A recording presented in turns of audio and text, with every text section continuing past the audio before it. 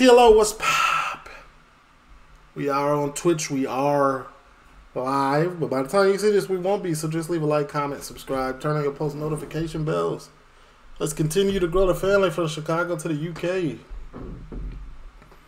Don't forget, if you do want to check out any of the previous lives or catch any of the future lives, just go to twitch.com and put this in. Just as you see it. You get me? This one. There's two right here. Just put the first one. And then you got access to everything, man. Don't forget to go to patreon.com. We post stuff where we can't post on YouTube. And we also got merch. Merch, man. The link to all of this is down in the description below. This is Talk TV. This is like the third video we watched off of here. They got a good little lineup on Talk TV. I ain't even gonna lie to you. They be having it. Let's watch. Oh, this is the poorest town in Britain. We live on nothing and we're just surviving. And don't forget, by the way, copyright disclaimer under Section 107 of the Copyright Act 1976. Allowance is made for fair use for purposes such as criticism, comment, news reporting, teaching, scholarship, and research. Fair use is a use permitted by copyright statute that might otherwise be infringing. Non-profit, educational, or personal use tips the balance in favor of fair use. No copyright infringement intended. All rights belong to their respective owners. You get me. Let's go.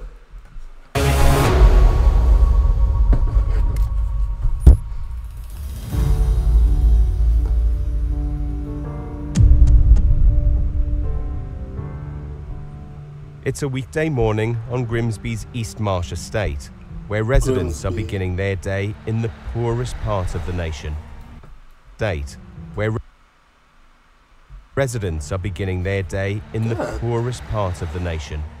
Of course, that's not to say everyone here is living on the poverty line, but the data is striking.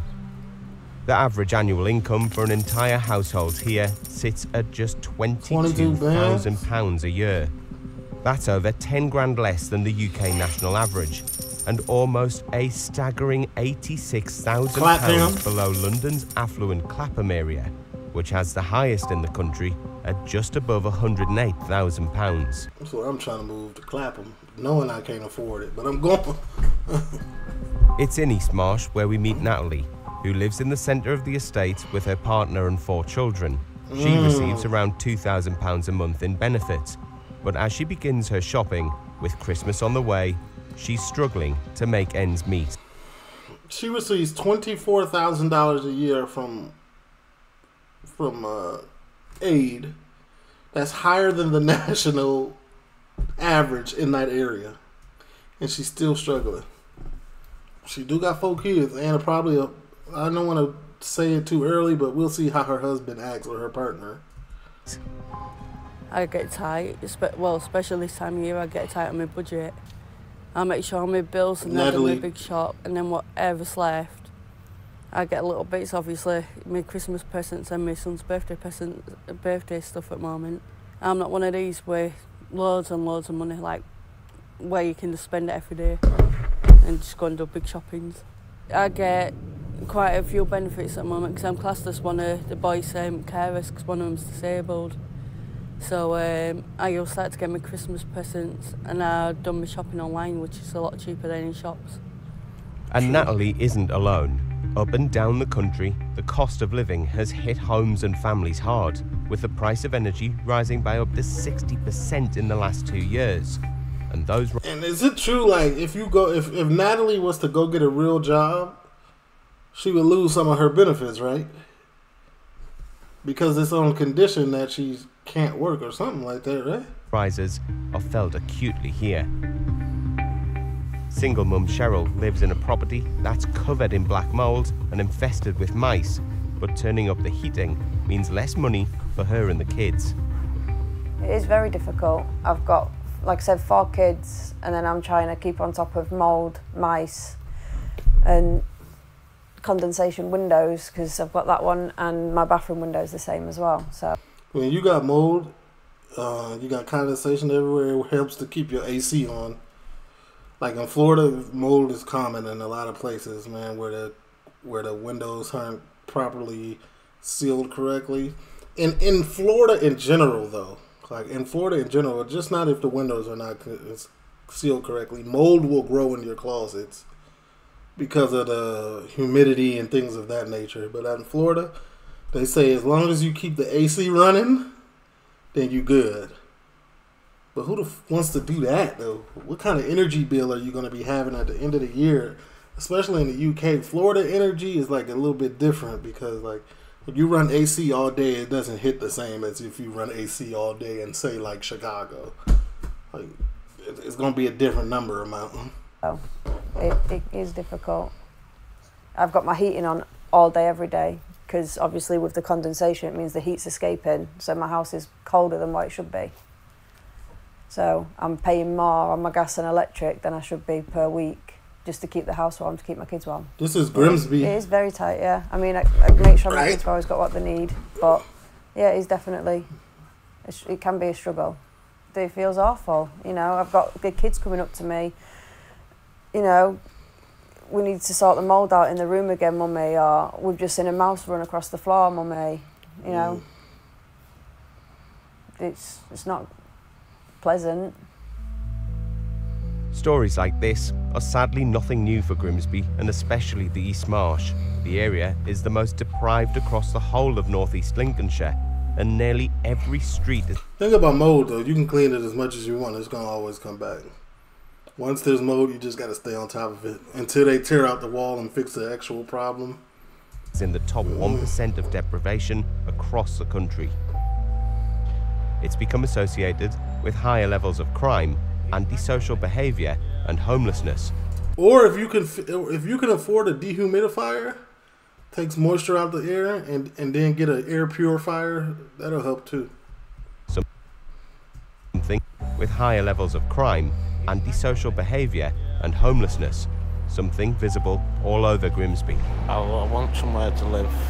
I want somewhere to go. I want to work. But I'm just finding it hard. How long have you been living on the streets for now? And what's that like? I'm in hell. That's just about it, really. Residents here are aware of the problems, no and sometimes help from within the community can come from the unlikeliest of sources. Oh. With the lowest incomes in the country, it's Lennar has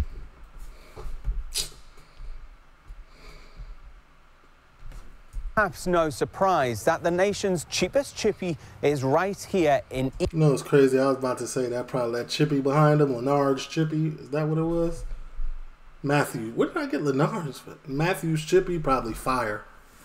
Anytime you in the hood and you see one of these, especially when it's the corner apartment, like it's dead on the corner, it's always good. It's perhaps no surprise that the nation's cheapest chippy is right here in East Marsh, where a portion of fish and chips with a side of peas will set you back only £3. UK fish and chip prices have soared in recent years, with the classic takeaway now setting customers back £9 on average. But at Matthew's Chippy on East Marsh's fish and chips at a restaurant here, $18. Stanley Street, owner Stan Matthews explains how he keeps his prices at rock bottom. Because I'm down on the docks, we buy our own fish, we smoke, we've got our own smokehouse, so it all comes in line where we can get that product a bit cheaper. Saying that, they have gone up. We used to be £2.50, but because like gas has gone up, electric's gone up, all the raw materials have gone up, so we had to up it by 50p. So £3, they're still getting a good meal for £3. And it's fresh. With prices like this, and with a community in need, he serves plenty of punters every day who queue outside the door even before it opens. Some eat here every night of the week, and the product is well received, including by me. £3 fish and chips. I mean, that's a steal, isn't it? It's great for us pensioners. Every penny counts, doesn't it? £3, you can't knock it, can you?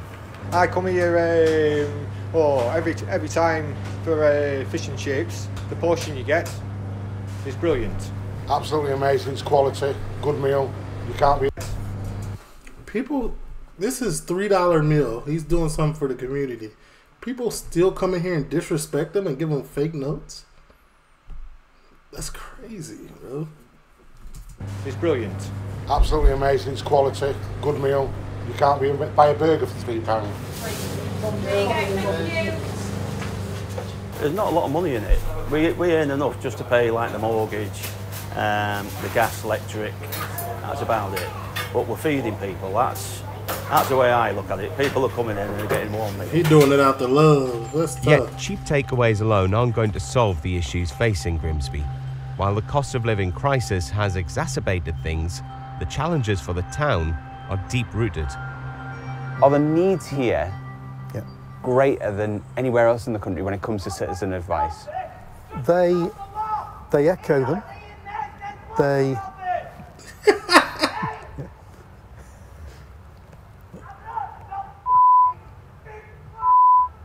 I think that's spice, isn't it? Yeah, gotta be. Yeah. Bro over there tweaking off the drug. Tony Man. Gaskin runs citizens advice for North East Lincolnshire and says more people are using his service than ever before. In the last 3 years, we've seen something like a 300% increase in emergency charitable support, such as food bank applications, fuel and energy vouchers, people needing help with homelessness. So around about 300% is a massive figure, but it's really worrying. We've seen an even bigger percentage increase for personal independence payment and around about a 200% increase in council tax arrears, and worryingly about another 220% on energy debts. What is it that drives places like East Marsh, West Marsh to be so poor compared to other parts of the country? I think we're looking at a number of factors. We're looking at that people are in part-time employment, people in long-term unemployment, people with high percentages in East and West Marsh with people with long-term disabilities and struggle to find work. Where they do find work, then they're limited by the number of hours that they work. People have got struggling with fuel costs because pre-1919 properties that are difficult to heat, difficult to insulate. So there's a raft of problems, but there's also a really engaged infrastructure trying to bring people out of poverty in North East Lincolnshire, and particularly in these two wards. And the work that's going on is remarkable, but the challenges that individuals face is huge. So what's the best solution? Well, it depends who you ask. All of these people that always look for a solution, man.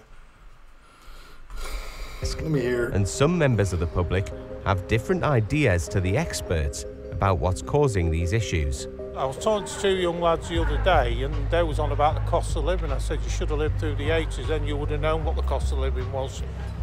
But it's a different generation now, isn't it?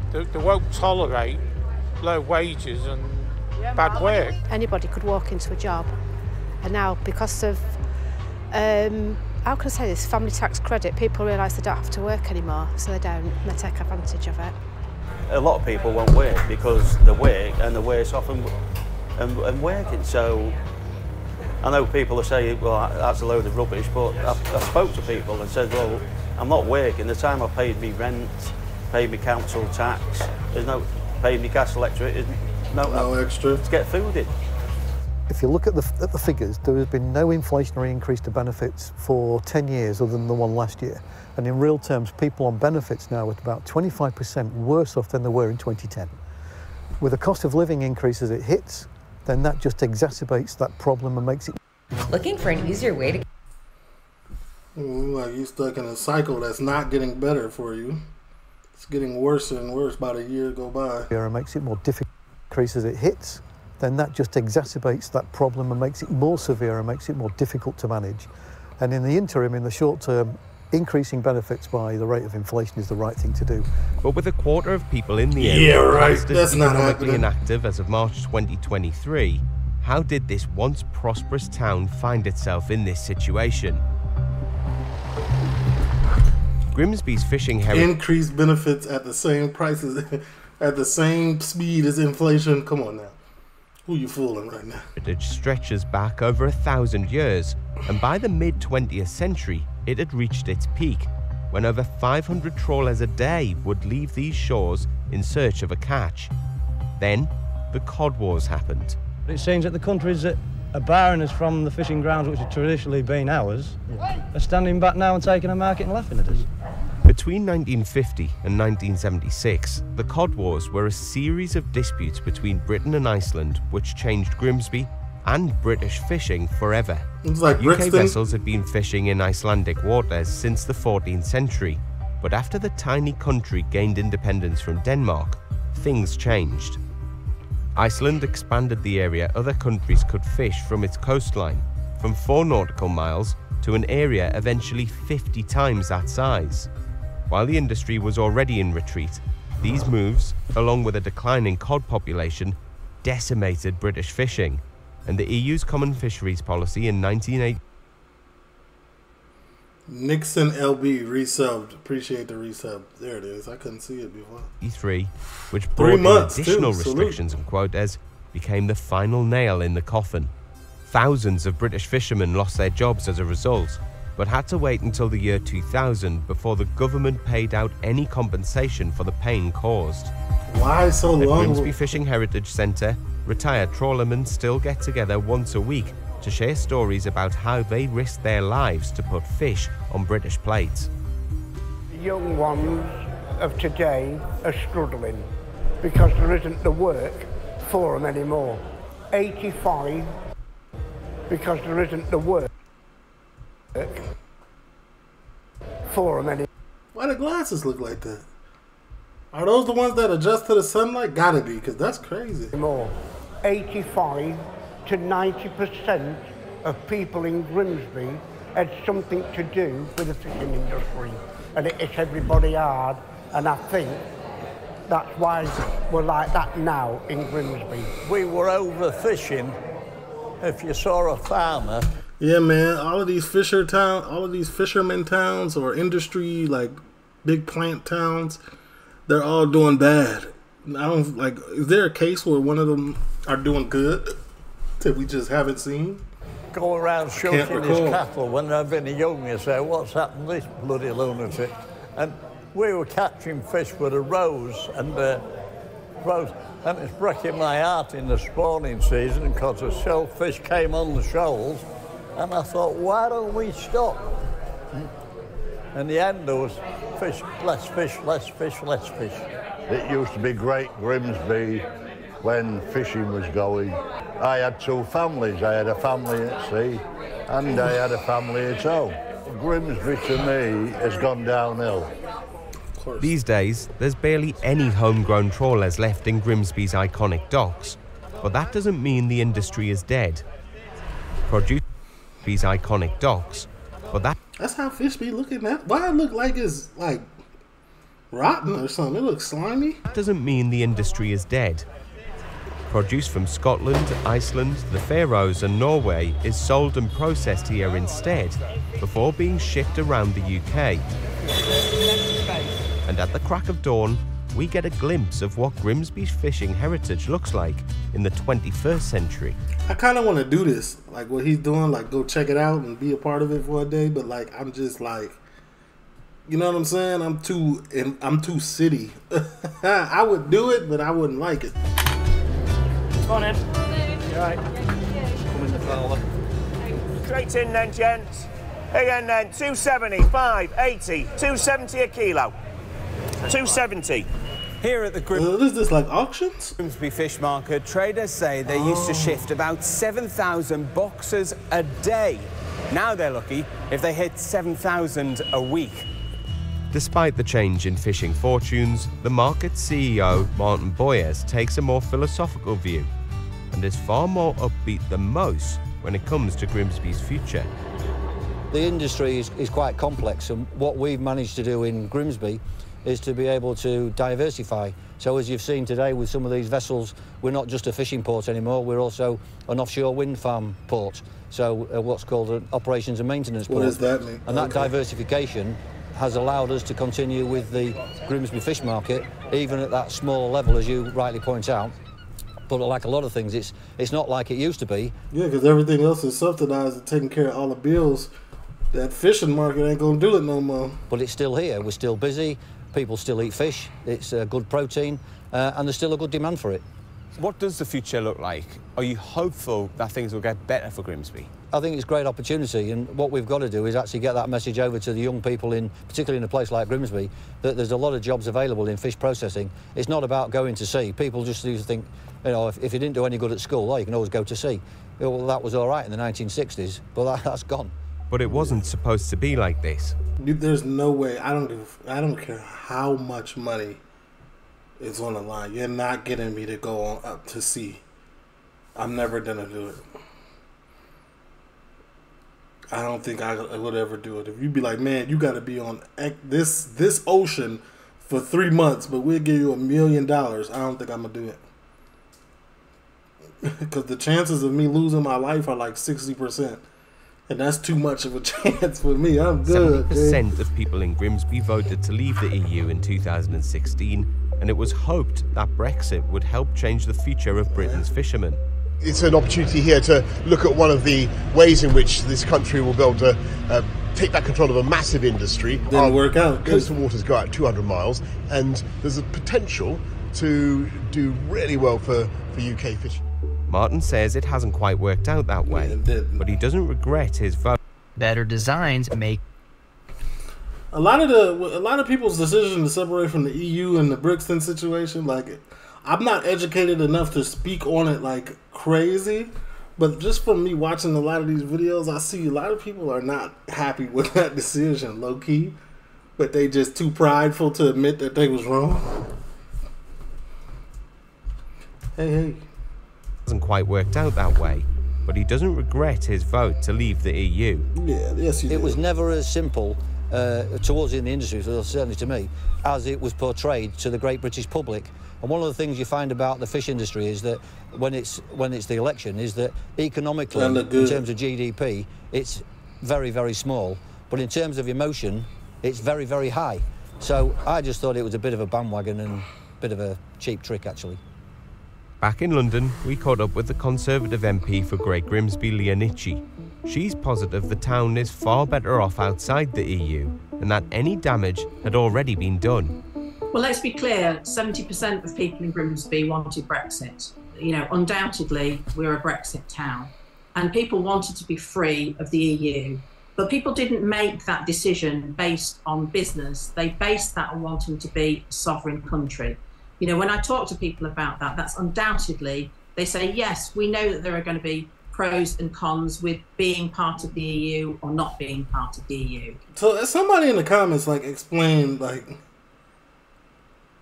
like the whole, or should I watch a video? Okay. Now, there's this big misnomer. I think I did watch a video before, so I kind of got an understanding on it, but, like, I want to know, like, the widespread effect of it all. You know what I'm saying? People who don't come from Grimsby that think that we've got some amazing fishing industry and that Brexit has been terrible for us. Well, let me tell you, the fishing industry died the day that we joined the common market.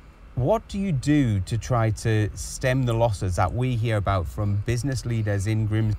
I just be feeling anybody in these positions of power, they just be chatting just to make themselves and the decisions that they made sound better or less impactful. Who said before the vote, before Britain left the European Union, it was so much easier to do business, and actually it was easier to generate profits for Grimsby. I've worked hard to make sure that people can see a different kind of MP. I've been out there, I've been working with people on practical projects, helping them to succeed in areas. You know, East Marsh has been one of the poorest areas in the UK for 5 decades or more. It's not something that's going to be fixed quickly. All I can say is I'm working hard, making sure I can do the best that I can to really be noisy for Grimsby. And I have been. I've been at the centre of government, making sure Grimsby is being represented. Build a school and build a hospital. Once you do that, everything's on the up and up, man. Once you build that hospital, brand new, I'm talking about. If they can afford, if the city can afford it, build a hospital. Everything around that hospital is going to thrive. Everything going up. Great Grimsby had been a Labour seat in every election since 1945, making up part of the so-called Red Wall that crumbled to the Tories in 2019. Those we spoke to weren't completely sold on their relatively new MP, but with a general election just around the corner, there wasn't much appetite for Labour either. The local area MP, have you seen much of her? Never see her. I can't remember what her name is. What's her name now? Leah. Oh yeah, Leah Nicker. Never ever see her. Have you ever seen your local area MP? No. And what? So she just came on here and just did all that capping. I'm out here with the people. I'm doing this, I'm doing that. And my face is like, come on now, ain't nobody seen you? What do you think of your local area MP? I can't give an opinion for somebody I don't know. I won't be voting because to me, it don't matter who you vote for, they're all as bad. The unseen, I'm sorry, I try not to be political, but I call her the unseen MP. Never see her. How long does an MP's run in office? Like, how long does when they're voted in, how long is their term? Is it the same as a president, U.S. president, 4 years? And then it's another vote, or what? Jane Hilden King was once mayor of North East Lincolnshire and now works for the Fishermen's Mission, giving support to retired workers and their families.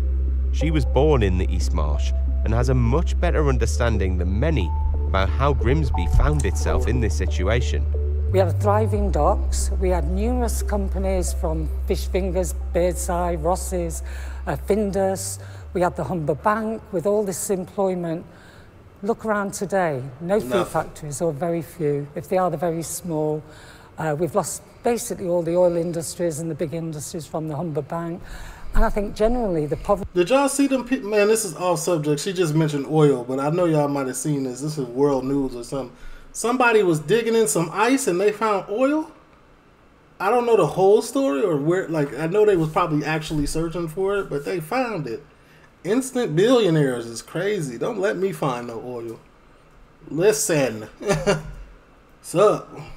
No jobs in the big industries from the Humber Bank. And I think generally the poverty is because no jobs. And we are suffering in this area through lack of employment.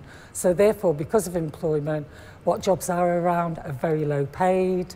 And of course, our people are suffering really badly. And I don't think people grasp it. I don't think the government grasps it. We put the comments of people in the town to Leonici, who told us, "It is impossible for me to meet all 88,000 residents who live in the constituency. Of course. I live in Grimsby. I have spent most of my life working in and around Grimsby. I meet constituents in the town every week and work hard to represent them, and will continue to do so." It's fair to say that towns like Grimsby sometimes It's cap. I don't believe you. come with an unwanted The people have spoken. reputation. Post-industrial decline is a story heard up and down the country, and walking around the town it's hard not to notice the deprivation on display. But there's more to a place than just its high street, and Grimsby has a proud community. For 18 years, entertainer Andy Carr had a unique insight into his hometown and what makes its people tick. He was the original Mighty Mariner, Grimsby Town Football Club's official mascot.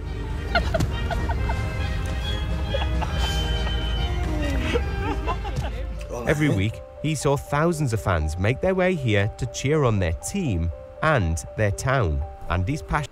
Jorge has always... Trying to see why is that the mascot though? Like what's the passionate in his love for Grimsby and doesn't understand why it comes with such a reputation. It annoys me because I wouldn't, you know, I'm a homie. I love living in the area in Grimsby Cleethorpes. My family are the same. There's a lot of areas. There's more areas than bad areas for me in Grimsby and Cleethorpes. But it's just a shame that once again Grimsby Cleethorpes is being tarred with the negative brush, when actually there's a lot more positive to come out the area, and the people in Grimsby and Cleethorpes, you know, there's a lot of good people. Yeah, we've got some bad, you know, there's, you know, some undesirables as you get again. Instantly, when he started talking about the bad people, he couldn't even get this statement out. He was, yeah, we got some bad, some undesirables, you know, but that means there's more undesirables than he really wanted to lead on. In all towns and cities, I just wish that the positives for the area outweighed the negatives, which I actually think they do. How do you feel then when you hear about those statistics from the ONS? it's one area. We're talking about one area of Grimsby Cleethorpes. I haven't, to be fair, seen the statistics of what the other areas are, but what about all the other areas in Grimsby Cleethorpes? You know, that are probably nowhere near the bottom. You know, they've obviously singled it out. It's good in one sense that it's been singled out because maybe they can do something about that area. But I personally would never move away from Grimsby Cleethorpes. I love living it, you know, love living down here, and the fact that I'm a big Grimsby Town fan, I couldn't move away and not come to the games. But as crowds leave this stadium, sometimes you got to move to grow. And if you satisfied being stagnant, then hope for sure stay where you at. Or you got a family and you like that life, stay. But if you're trying to go reach the sky, you can't reach it from your hometown. I don't care how great of a hometown you live in. People will only see you as that person who you are in that town. They'll never see you as more. every other weekend and head home, what sort of situation are they returning to? In some ways, it feels like Grimsby has been left behind.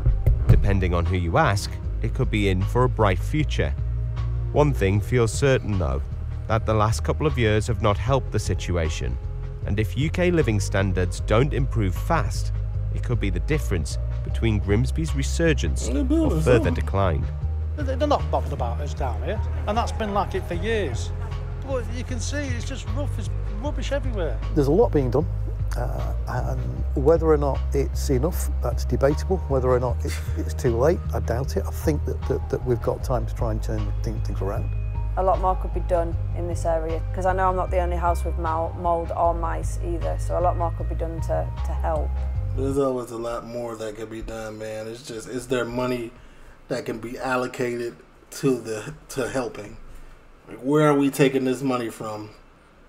And is it worth relocating it to where it's being relocated or asked to be relocated? And that's 9 out of 10 times the problem every time. Like, yeah, we're not going to take this money from over there to put it here. Sorry. Figure it out, man. TLO, leave a like, comment, subscribe, turn on post notification bells. I hope it all gets better. But I'm not ignorant.